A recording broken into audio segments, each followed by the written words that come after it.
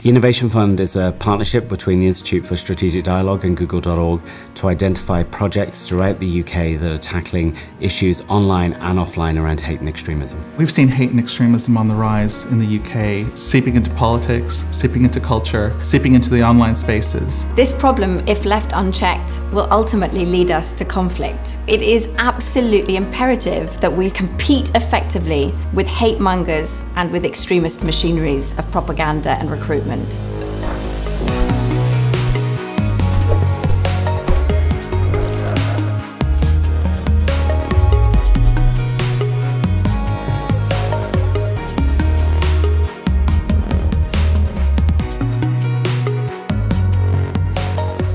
projects that we found through the Pilot Fund go across the board: online, offline, sports, arts, culture. It is about empowering those actors on the ground in communities who see the issues firsthand and helping them with resources to make real cut-through and real impact on those issues.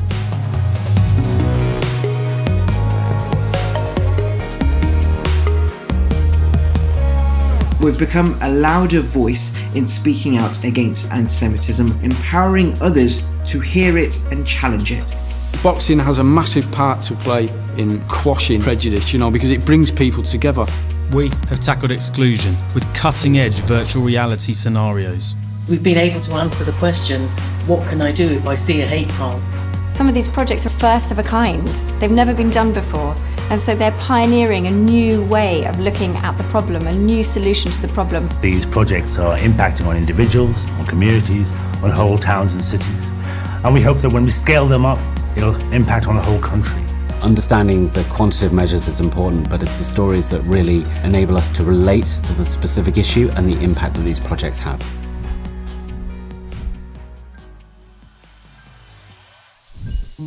I'm one of those children that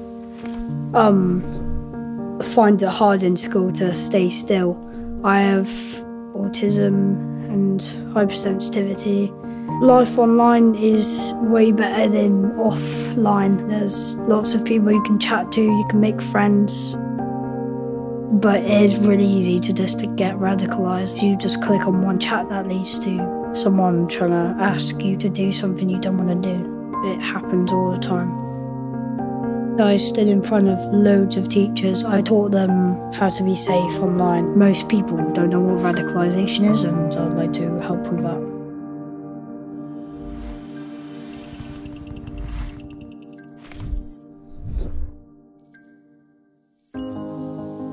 Peterborough is diverse, but you do tend to find a lot of division between a group of people and ethnicities and cultures and nationalities. So for the past year, I've tried to connect a bit more with Peterborough because I've lived here for nearly 20 years. When you listen to other people's story, it might not be the same as yours, but there's something there that connects to yours. You can find the common ground. What I've learned, I want to transmit to other people as well. So if I can create my own project, if I can continue working on this project, if I can do something to unite people, then that's great.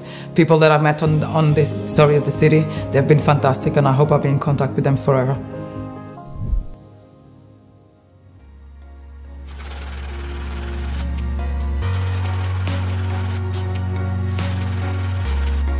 The pilot project has allowed us to identify some amazing ideas at a grassroots level, some of which we hope will be scalable and we can take even further.